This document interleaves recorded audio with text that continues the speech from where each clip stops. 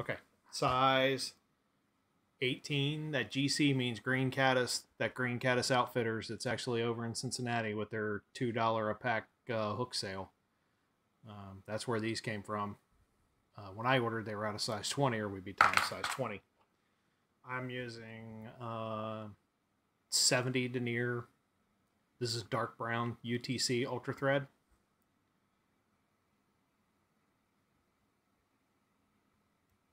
And I'm going to just cover the hook, shank completely. Going to stop right back by the bend. Not going to go down into it much. Okay. Normally this is where you would start to you'd tie in your hackle, you would tie in a little piece of tinsel, and anything else that you were going to add to this, but we're not going to do it that way. I'm going to take a little bit of dubbing wax and get it on my fingers. And then I'm going to coat that thread with the wax. And then for the body, I'm using this Caddis Life Cycle dubbing. The ginger color here. It's a little sparkly. It's really nice. I like this stuff a lot.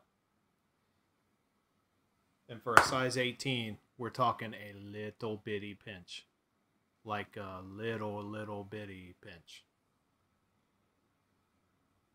Twist this into a noodle.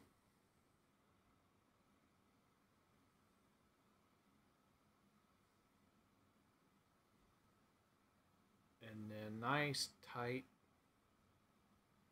touching wraps on this all the way up. We're going to stop this.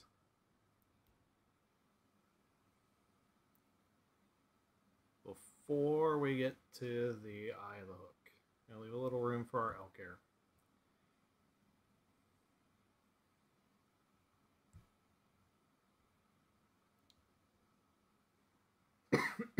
Pardon me.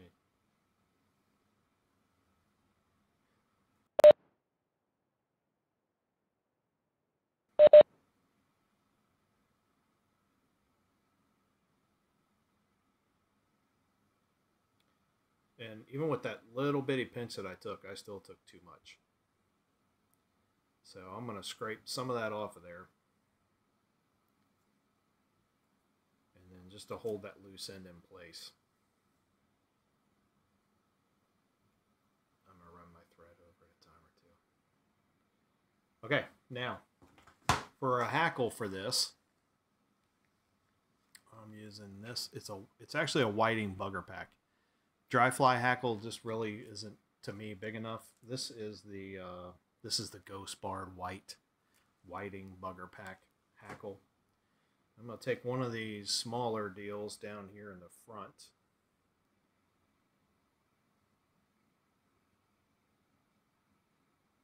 Like him, right there. And then just strip out that cruft. I'm going to leave this stem on this fly a little bit longer when I tie this in, just to make it easier to manage the whole thing. Tie that down. And then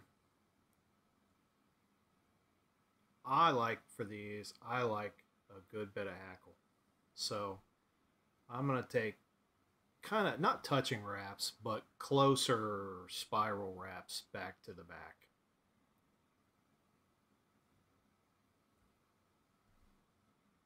Kind of load that guy up. Now that we're at the back, I'm going to take my hackle pliers. I'm going to hold this right here.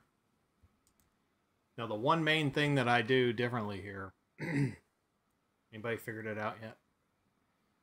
Just raise your hand if you see it. No? Okay.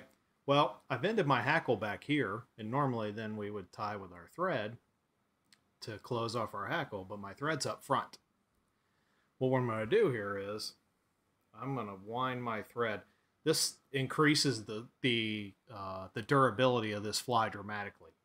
If you just wiggle your thread through here, and we overwrap the stem of that that hackle feather.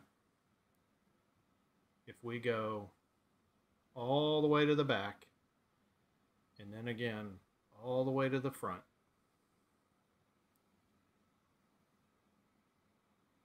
the hackle on this thing is just about bulletproof.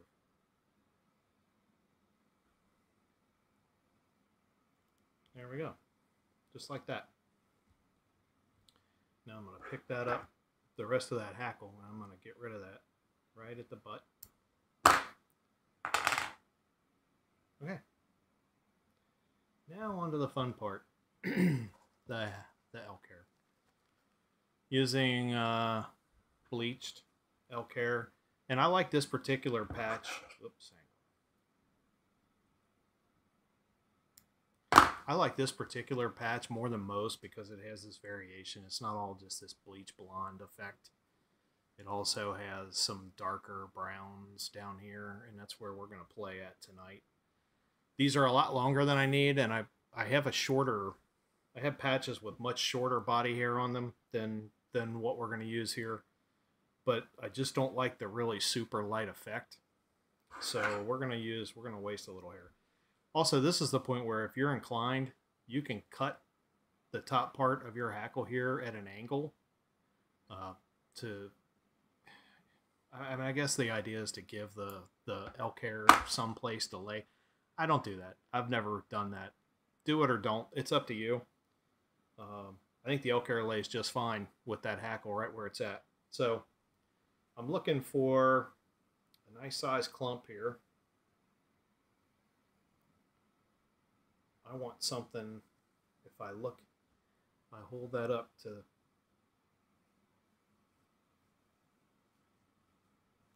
if I hold that clump up to my hook, I want it to be longer than the gape between the shank and the hook and the point of the hook. And I'm just going to clip that off. And I'm going to drop it in my hair stacker. Tips first.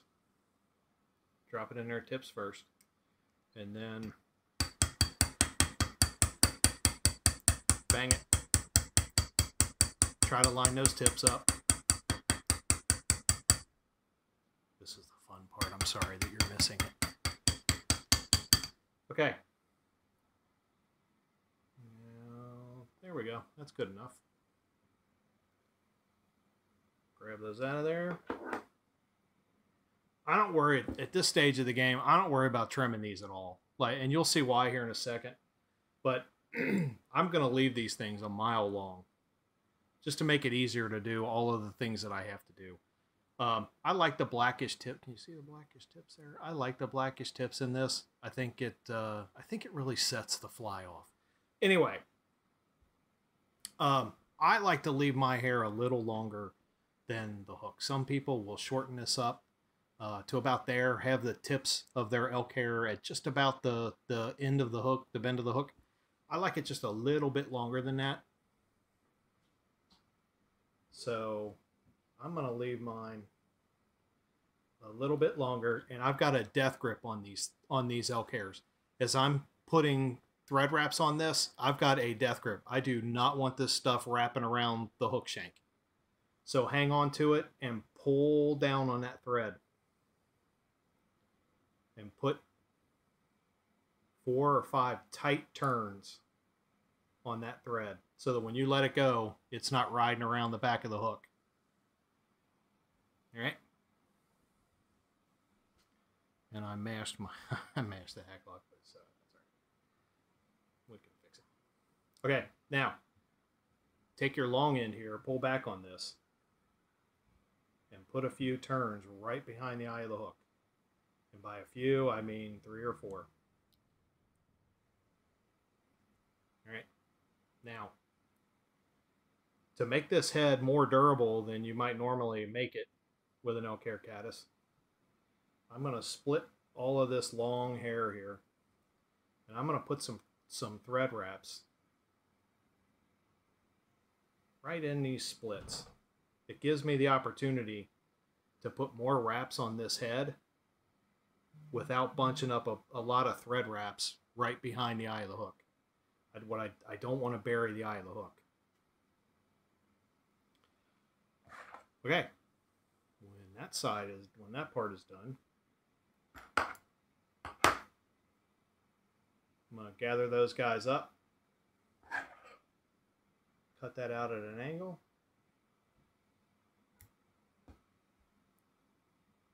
And then, watch me cut my thread here doing this, trying to give it a haircut too soon. Watch, it's going to happen. Hey! All right, and now when I whip finish this, instead of trying to whip finish it right behind the eye, I'm going to whip finish it right behind the head. Just because it gives me more room. And I'm only doing 3 or 4 turns anyway on a fly this size. Seat that down, clip your thread, and now I've never tied one of these that didn't need a little bit of work when I was done. There you go. That is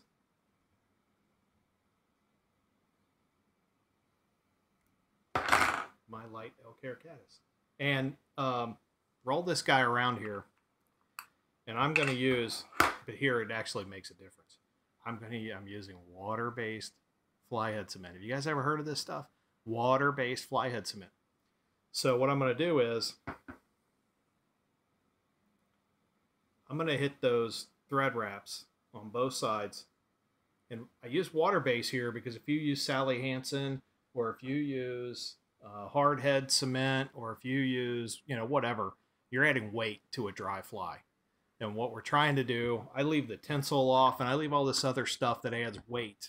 I leave it off because I want this fly to float. I don't want this fly to sink. So if you leave off all that weight producing or that weight adding stuff, it's less effort to get your dry fly to, stay dry. So there you go. It needs a little hairstyling here on its hackle, but that is my light Elk Hair Caddis.